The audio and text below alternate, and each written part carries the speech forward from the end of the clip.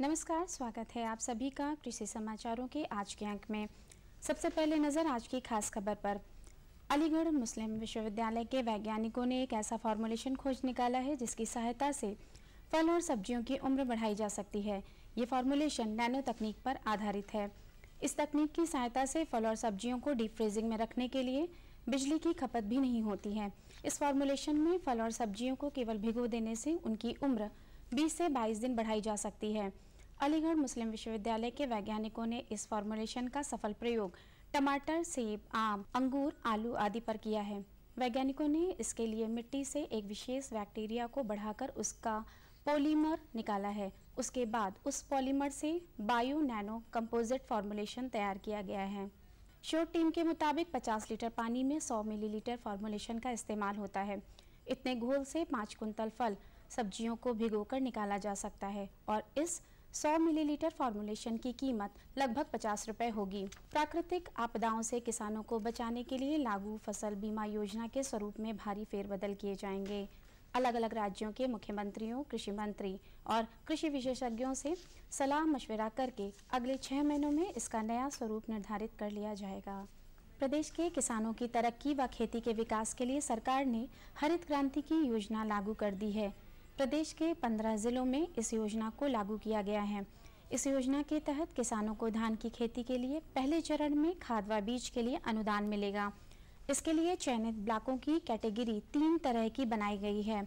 ऊंचे स्थानों वाले ब्लॉकों व ढाल पर स्थित ब्लॉकों का चयन कर लिया गया है। इसके साथ ही सामान्य ब्लॉकों की भी एरिया तय कर लिया गया है। इन सभी चयनित जिलों के उपनिदेशक कृषि को कार्य योजना तैयार करने में और योजना को अमल में लाने का निर्देश भी दिया गया है। इन ब्लॉकों को धान की खेती के लिए शामिल नहीं किया गया है। 14 ब्लॉकों में 500 हेक्टेयर खेतों को योजना में शामिल किया गया है। योजना के तहत 7,500 रुपये प्रति किसान खर्च आएगा। इसके तहत खाद, बीज व अन्य संसाधन उपलब्ध कराए जाएंगे। ज्वार की खेती भारत में लगभग 4.25 करोड़ एकड़ भूमि में की जाती है। यह चारे और दाने दोनों के लिए बोई जाती है। खरीफ की मुख्य फसलों में से एक ऐसी फसल को सिंचाई करके वर्षा से पहले और वर्षा आरंभ होते ही इसकी बुआई की जाती है। अगर बरसात से पहले सिंचाई करके ज्वार को बो दिया जाए तो फसल और जल्दी तैयार हो जाती है, लेकिन बरसात जब अच्छी तरह हो जाए तभी इसका चारा पशुओं को खिलाना चाहिए। गर्मी में इसकी फसल में कुछ विष पैदा हो जाता है, इसलिए बरसात से पहले खिलाने से पशुओं पर विष का बुरा प्रभाव पड़ सकता है। यह विष बरसात में नहीं रह जाता है। चारे के लिए अधिक बीज लगभग 12 से 15 किलोग्राम प्रति एकड़ बोया जाता है। इसे घना बोने से हरा चारा पतला और नरम रहता है और उसे काटकर गाय तथा बैलों को खिलाया जाता है। फूल किसानों के लिए आमदनी का बहुत अच्छा माध्यम है। इसी से प्रभावित होकर आजकल किसान परंपरागत फसलों की बजाय बड़े पैमाने पर फूलों की खेती कर रहे हैं। गेंदे के फूलों की खेती ने किसानों के जीवन के मायने ही बदल दिए हैं और बरसाती गेंदे की फसल के प्रति किसान अच्छी खासी रुचि लेकर वर्ष भर में फूलों की 3 से 4 फसलें ले रहे हैं, जबकि परंपरागत खेती से मात्र 2 ही फसलें ले पाते थे। फूलों की खेती करने वाले किसान मानते हैं कि बरसाती गेंदा, ग्लोडियस, जाफरी, कलकत्ती गेंदा, गुलाब और रजनीगंधा की खेती में लागत बहुत ज़्यादा आती है। कलकत्ती गेंदा की खेती के लिए पौध दूसरी जगहों से मंगवानी पड़ती है। 1 एकड़ में तैयार फसल के लिए लगभग 10 से 15 बार फूलों की तुड़वाई करवानी होती है। फूलों की तुड़वाई का कार्य 1 से 1.5 महीने तक चलता है। बरसाती गेंदे की फसल 30 से 40 क्विंटल प्रति एकड़ का उत्पादन देती है। खीरा और लौकी गर्मियों की महत्वपूर्ण सब्जियों में आती हैं। इन्हें बरसात में भी उगाया जा सकता है। ये गर्म जलवायु की फसलें हैं तथा इन्हें पाले से अधिक हानि होती है। इन्हें सभी प्रकार की भूमियों में उगाया जा सकता है, लेकिन बलुई दोमट मिट्टी इनके लिए उपयुक्त है। अगर हम खीरे की किस्मों की बात करें तो इसकी इनसेट किस्म 50 से 55 दिन में तैयार हो जाती है। इसके फल 15 से 20 सेंटीमीटर लंबे और गहरे रंग के होते हैं। इसकी औसत पैदावार 100 से 120 क्विंटल प्रति हेक्टेयर होती है। लौकी की किस्मों की बात करें तो इसकी एक प्रमुख किस्म है पूसा समर प्रोलिफिक लॉन्ग। यह लौकी की गोल किस्म है। इसकी औसतन उपज 150 से 200 क्विंटल प्रति हेक्टेयर होती है। लौकी की पूसा नीवन किस्म निर्यात के लिए उपयुक्त किस्म है। फल बेलनाकार होते हैं। फल 30 से 40 सेंटीमीटर लंबे, वजनदार व हल्के रंग के होते हैं। औसतन उपज 250 से 300 क्विंटल प्रति हेक्टेयर होती है। यह 60 दिनों में तैयार हो जाती है। साथ ही लौकी की पूसा संदेश किस्म के फल आकर्षक, गोल, हरे व मध्यम आकार के होते हैं। यह प्रजाति जायद, ग्रीष्म और खरीफ दोनों में अच्छी पैदावार देती है। फलों का औसत भार 600 ग्राम व उपज 320 कुंतल प्रति हेक्टेयर होती है। बरसात के मौसम में खीरे और लौकी की बुआई जुलाई और अगस्त के महीने में की जाती है। खीरे के लिए 2.5 से 3.0 किलोग्राम बीज प्रति हेक्टेयर और लौकी के लिए 3.0 से 5.0 किलोग्राम बीज प्रति हेक्टेयर उपयुक्त होता है। इन फसलों की बुआई 60 सेंटीमीटर नालियों के किनारों पर की जाती है। लौकी के लिए 2 नालियों के बीच 3.5 मीटर व खीरे के लिए 2 नालियों के बीच 2.5 मीटर का फासला रखा जाता है। एक बेल से दूसरी बेल का फासला 60 सेंटीमीटर रखा जाता है। खीरा और लौकी के पौधों से अधिक फल लेने के लिए प्रजनन तथा हार्मोन के प्रयोग से मादा फूलों की संख्या बढ़ाई जा सकती है। एथ्रेल 200 से 250 मिलीग्राम प्रति लीटर का घोल जब 2 पत्तियों वाले पौधे हो जाएं तब छिड़कना चाहिए। ऐसा करने से पौधों में मादा पुष्पों की संख्या अधिक हो जाती है और अधिक फल लगने के कारण उपज बढ़ जाती है। किसान भाइयों, कृषि समाचारों के बाद आइए अब जानकारी लेते हैं प्रदेश की प्रमुख मंडियों के ताज़ा मंडी भावों की।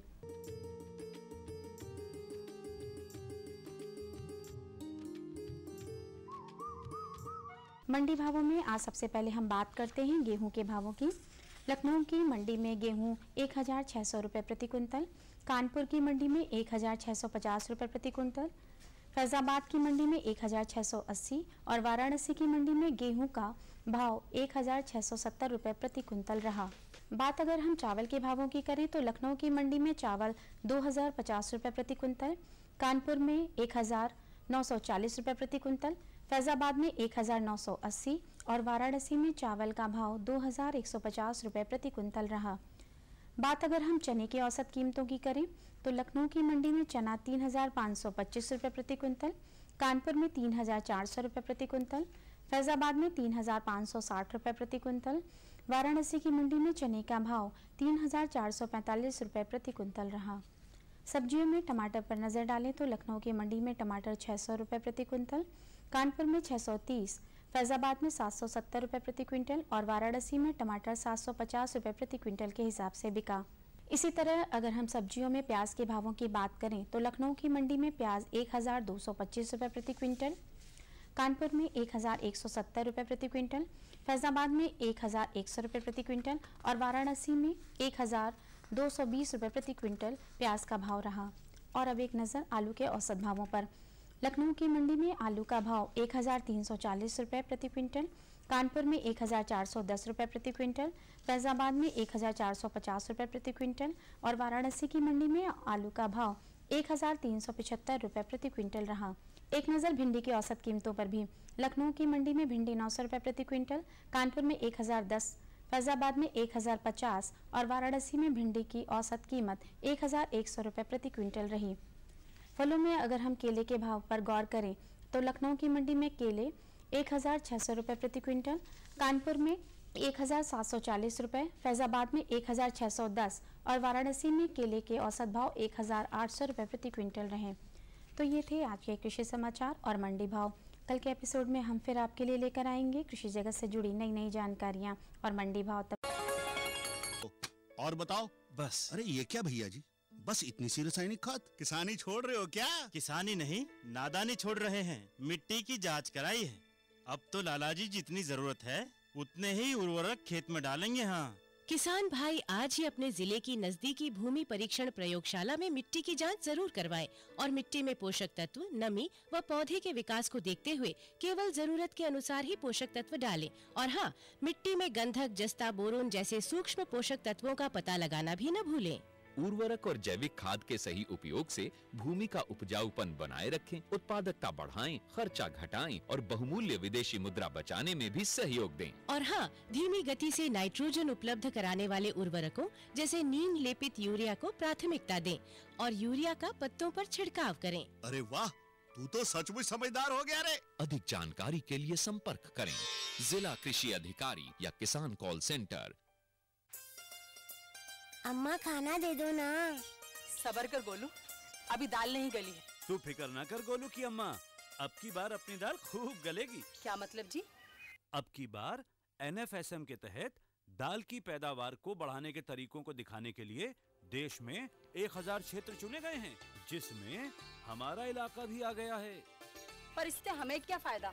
हमें 5 एकड़ खेती के लिए खाद और कीटनाशक के अलावा बढ़िया बीजों की एक मिनी किट भी मिलेगी। इतनी दाल का करेंगे क्या जी?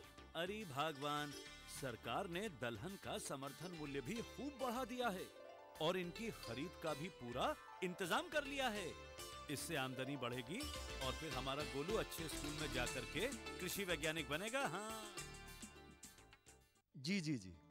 किससे बात कर रहे थे इतना हंस हंस कर? किसान कॉल सेंटर में विशेषज्ञ से खेती के बारे में सलाह ले रहा था। सुबह भी रात को भी? किसान कॉल सेंटर सुबह 6 बजे से रात को 10 बजे तक खुलता है। रविवार को भी? साल के 365 दिन खुलता है। पर तुम ये सब क्यों पूछ रही हो? मैं तो कुछ और ही समझी थी। कृषि संबंधी समस्याओं का अपनी भाषा में तुरंत समाधान पाने के लिए पूरे भारत में किसी भी फोन से राष्ट्रीय हेल्पलाइन नंबर 1800-180-1551 पर संपर्क करें। आज तो वसूली करके ही जाऊंगा। घनश्याम, अरे ओ घनश्याम। वो तो स्कूल गए हैं। स्कूल गया है। अरे बहाना तो ढंग का बनाती। हाँ लाला, मैं स्कूल ही गया था, फार्म स्कूल, जहाँ किसानों को सिखाई जाती है खेतों में पैदावार बढ़ाने की हर बात, जैसे मिट्टी के हिसाब से सही खाद, बढ़िया बीज और जरूरत के मुताबिक कीटनाशक, ताकि कम लागत में अधिक मुनाफा। ये पकड़ लाला, तेरा हिसाब साफ।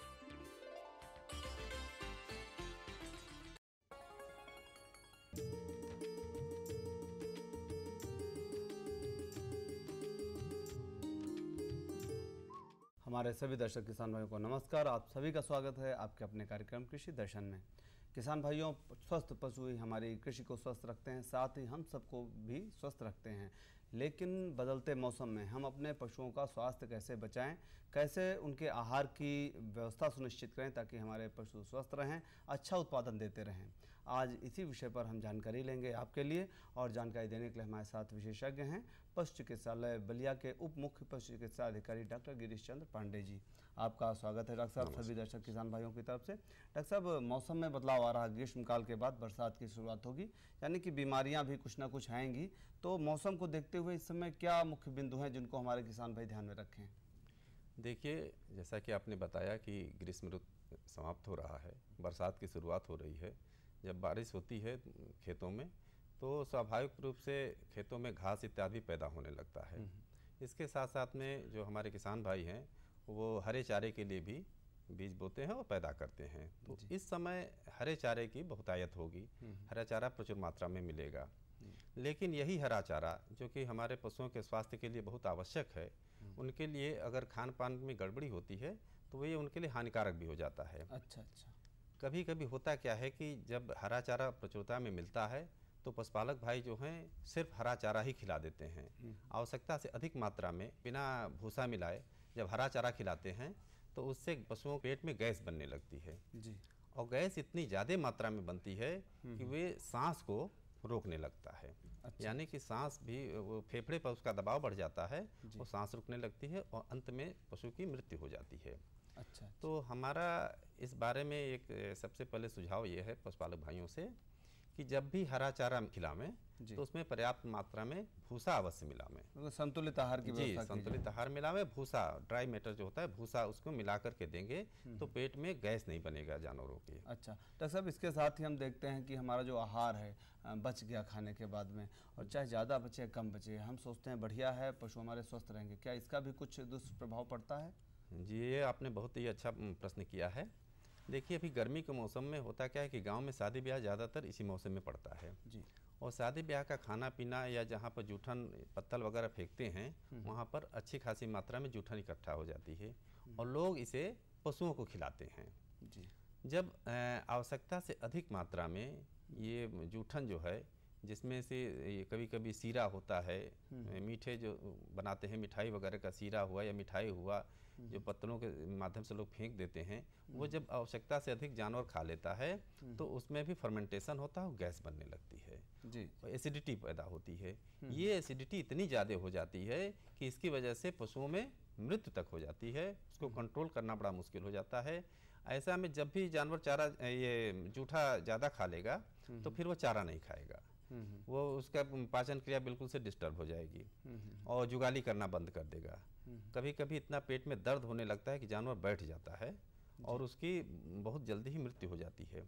तो ये इसमें सबसे ज़्यादा सावधानी की बरतने की बात है कि जब भी जूठन वगैरह पड़े तो थोड़ी बहुत मात्रा में खिलावें तो ठीक है। जैसे घर का जूठन होता है एक व्यक्ति का, वो तो ठीक है, लेकिन बारात वगैरह आने के बाद में जो ज़्यादा मात्रा में जूठन निकलता है उसको जानवरों को ना खिलावें। डॉक्टर साहब, आपने बताया कि आहार से हमारे पशुओं का स्वास्थ्य काफ़ी कुछ जुड़ा रहता है। इसके साथ ही मौसम के बदलाव के साथ कुछ जीवाणु जनित या संक्रमण वाले बीमारियां भी होती हैं पशुओं में, उनके बारे में थोड़ा सा हम चाहेंगे जानकारी। जी देखिए, जब भी बरसात की शुरुआत होती है, हॉट एंड ह्यूमिड इस समय आर्द्रता ज़्यादा हो जाती है। इस मौसम में एक जीवाणु जनित बीमारी है जो सबसे ज़्यादा होती है, वो होता है गला घोटू। अच्छा। नाम से ही स्पष्ट है, गला घोटू, यानी कि गला घोट देता है ये बीमारी। इसमें क्या होता है कि वो पशु ज़्यादा इफेक्टेड हो, बाहर चरने के लिए भेजते हैं लोग, गांव में दिन भर धूप में चर के आते हैं, उनमें ज़्यादा होता है। उसमें लक्षण ये होता है कि पशु जो है उसमें उसका शरीर का जो है ज्वर है, तापमान वो बढ़ने लगता है, 105-106 डिग्री तक बुखार हो जाएगा। इसके अलावा पशु के मुंह से लार टपकने लगेगा, पशु की सांस तेज चलेगी, गले में सूजन आने लगेगा और सांस नहीं ले पाएगा, न तो लार अंदर ले पाएगा, तो वो फिर लार बाहर आने लगती है उसको, और आवाज़ सांस की इतनी तेज हो जाती है कि घुर घुर की आवाज़ आने लगती है। इसीलिए इस बीमारी को गला घोटू बोलते हैं। इसके बचाव के लिए हमेशा हर गर्मी के दिनों में टीके लगवाए जाते हैं और इस समय राज्य सरकार ने निःशुल्क टीकाकरण कर दिया है। पहले इसका शुल्क लगता था, बरसात शुरू होने तक टीकाकरण समाप्त हो जाना चाहिए। जी। हर पशु चिकित्सालयों में जो भी स्टाफ होता है ये प्रयास करता है, रोस्टर बना करके गांव-गांव में टीकाकरण कराया जाता है। हमारे सिर्फ पशुपालक भाइयों से यही निवेदन है कि जब भी टीम आवे वो अपने हर काम को छोड़ करके टीकाकरण अवश्य करा लें, क्योंकि अगर जब बरसात शुरू होगी तो उस समय बरसात के दौरान में ये गला घोटू की बीमारी सबसे ज़्यादा प्रमुख रूप से होती है और बीमारी होने के बाद में पशु को बचाना बहुत मुश्किल होता है। ये जानलेवा बीमारी है, इसका बचाने का एकमात्र उपाय है कि इसका टीकाकरण करा लिया जाए। डॉक्टर साहब, जैसा कि आपने बताया कि जीवाणु जनित बीमारी है, संक्रामक भी हो सकती है, तो अगर ये लक्षण पशु पर आ गए, हमारे किसान भाई ने देखे, तो दूसरे पशुओं को कैसे बचा सकते हैं, क्या बचाव के लिए करें? जी, ऐसे स्थिति में उस पशु को दूर कर दें। बाकी जो अपने जैसे 4-6 पशु रखते हैं तो उसको थोड़े दूर पर, जितना दूर वो बांध सकते हैं वहाँ पर बांध करके रखें और साफ एवं स्वच्छ जगह पर रखें, खुले जगह पर रखें जहाँ हवा लगती हो। गांव में एक और प्रचलन है कि जब पशु बीमार होता है तो उसके नाक के सामने ही धुआं कर देते हैं। वो नाक के पास में बिल्कुल ही धुआं ना करें, वो उसके अगर मच्छर वगैरह से बचाने के लिए धुआं करना है तो दूर करें और उस पशु को अलग से रखें, अलग से उसका चारा पानी दें, क्योंकि ये बीमारी फैलती बहुत तेज है। एक जानवर से दूसरे जानवर में, एक गांव से दूसरे गांव में भी ये फैल जाती है। इसलिए सबसे ज़्यादा जरूरी है कि उसको अलग रखें और उसको तत्काल उसकी सूचना अपने पशु चिकित्सालय पर पशु चिकित्सा अधिकारी को दे दें ताकि उसका जल्दी से जल्दी निदान किया जा सके, उसका ट्रीटमेंट किया जा सके। बिल्कुल डॉक्टर साहब, अगर गला घोटू जीवाणु जनित बीमारी होती है पशुओं में तो हमारे किसान भाई जरूर सावधानी बरतेंगे। इसके साथ ही दूसरी कोई बीमारी ऐसी? हाँ, इसके अलावा भी एक और बीमारी है जो ज़्यादा खतरनाक है, उसको कहते हैं लंगड़ी, अंग्रेजी में उसको कहते हैं ब्लैक वाटर। उसमें उसका लक्षण क्या होगा कि पशु के पुट्ठे पर सूजन आने लगेगा, पुट्ठा जो है वो सूजन होगा और इसके साथ साथ में बुखार तेज होगा, उसमें भी 105-106 बुखार हो जाएगा, पशु लंगड़ा के चलने लगेगा, पशु चारा छोड़ देगा और पशु की जुगाली बंद हो जाएगी और पशु अगर ज़्यादा लंगड़ाएगा या ज़्यादा सूजन होगा तो बैठक भी ले लगेगा, यानी बैठ जाएगा पशु तो फिर जल्दी उठेगा नहीं। पुट्ठे को अगर आप दबाएंगे अंगूठे से तो उससे एक आवाज़ आएगी, उसको क्रिपिटेटिंग साउंड बोलते हैं। चर चर की आवाज़ आने लगती है। इससे भी पशुपालक जो है इसको समझ सकते हैं कि ये लंगड़ी बीमारी हो गई है और ये भी बीमारी जानलेवा है। इसलिए जैसे ही पता चले यानी लगड़ाने लगे पशु इस सीजन में और उसको बुखार हो तो तत्काल उसका इलाज करावें। यदि इन बीमारियों का इलाज जल्दी से जल्दी जैसे शुरू होता है वैसे हो जाए तो पशु बच जाता है। लेकिन यदि आप लेट करेंगे 10 घंटे 12 घंटे 15 घंटे तक इंतजार करेंगे तो फिर बचाना बड़ा ही मुश्किल होता है। बिल्कुल इसका ध्यान रखें। दूसरी विषाणु जनित कोई बीमारी, दूसरी एक बीमारी होती है FMD, जिसको खुरपका या मुंहपका बीमारी कहते हैं। ये भी काफ़ी प्रचलन में है, सभी लोगों को पता है, नाम से भी स्पष्ट है, खुरपका और मुंहपका। यानी इसमें खुर जो है पैर हो के नीचे जो है खुर के नीचे ये जख्म बन जाता है ना, और पशु जो है लंगड़ाने लगता है और उसी के साथ साथ में मुंह में जीभ में भी छाले पड़ जाते हैं। तो जब जीभ में छाले पड़ जाते हैं तो सेलावेशन होने लगता है यानी कि लाट पकने लगता है और पशु चारा दाना खाना छोड़ देता है। इस बीमारी में पशु की मृत्यु दर तो कम है लेकिन ये पशु ज़्यादा दिनों तक बीमार रहता है। यदि ग्याभन जानवर है, प्रेग्नेंट है तो एबार्सन हो जाता है निश्चित इसमें। हाँ, दूसरी चीज़ है कि दूध देने वाला जानवर है तो उसका दूध चला जाएगा। इस बीमारी से भी बचाव के लिए टीका आता है, टीकाकरण कराया जाता है। तो सबसे ज़्यादा ज़रूरी है कि टीकाकरण करावें ताकि बीमारी पैदा ही ना हो। और यदि बीमारी हो जाती है तो जितना जल्दी से जल्दी इसका ट्रीटमेंट करा लें, निदान करा लें, उतना ही अच्छा उनके लिए रहेगा। इस समय जो मौसम बदल रहा है, मौसम बदलने के साथ ही अभी वातावरण में हरियाली आ जाएगी, लेकिन कुछ बीमारियां भी आएंगी। उनका कैसे हमारे किसान भाई नियंत्रण करें और उनको पहचानें, आपने जानकारी दी, इसके लिए आपका बहुत बहुत धन्यवाद।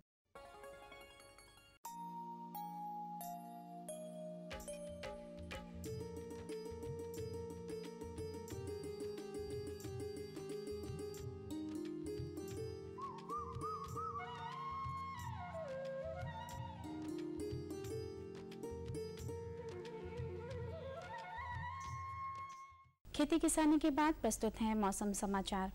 पिछले दिनों प्रदेश का अधिकतम तापमान 40 डिग्री सेल्सियस तथा न्यूनतम तापमान 23 डिग्री सेल्सियस दर्ज किया गया। अधिकतम तापमान पिछले दिनों के मुकाबले सामान्य तथा न्यूनतम तापमान 3 डिग्री सेल्सियस कम रहा। एक दो बार हुई बारिश ने पारा तो गिरा दिया, लेकिन पूर्वी हवाओं ने आर्द्रता के साथ उमस काफी बढ़ा दी है। न्यूनतम तापमान अधिक होने के कारण रातें काफी गर्म रहीं। वायु दिशा सुबह के समय पश्चिम से पूर्व तथा शाम के समय पूर्व से पश्चिम रही तथा गति लगभग 8 किलोमीटर प्रति घंटा दर्ज की गई। कहीं कहीं तेज हवाओं के साथ धूल भरी आंधी और कुछ स्थानों पर गरज चमक के साथ हल्की बूंदाबांदी भी हुई। अधिकतम आर्द्रता 88% रही, जिसके कारण उमस भरी गर्मी से लोग काफी बेचैन रहे। मौसम विभाग के पूर्वानुमान के अनुसार आगामी 48 घंटों में राजधानी सहित प्रदेश के कई हिस्सों में बारिश होने की पूरी संभावना है। अधिकतम तापमान बढ़कर फिर 42 से 45 डिग्री सेल्सियस तक पहुंचने की संभावना है। किसान भाइयों, मौसम वैज्ञानिकों की आपको सलाह है कि वर्षा की संभावना को ध्यान में रखते हुए इस सप्ताह आप मक्का की बुआई शुरू कर सकते हैं। बीज की मात्रा 20 किलोग्राम प्रति हेक्टेयर की दर से रखें। पंक्ति से पंक्ति की दूरी 60 से 75 सेंटीमीटर तथा पौधे से पौधे की दूरी 18 से 25 सेंटीमीटर रखें। धान की नर्सरी में ब्लास्ट तथा भूरा धब्बा रोग की निगरानी करते रहें तथा लक्षण दिखाई देने पर कार्बेंडाजिम 2 ग्राम प्रति लीटर पानी की दर से घोल बनाकर छिड़काव करें। धान के पौधे यदि पीले पड़ रहे हों, इसमें लौ तत्व की कमी हो सकती है। पौधे की ऊपरी पत्तियां यदि पीली हों और नीचे की हरी हों तो यह लौ तत्व की कमी को दर्शाता है।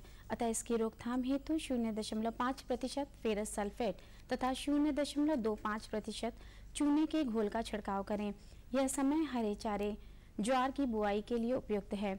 अतः आप पूसा चरी 9, पूसा चरी 6 या अन्य संकर किस्मों की बुआई करें। बीज की मात्रा 40 किलोग्राम प्रति हेक्टेयर रखें।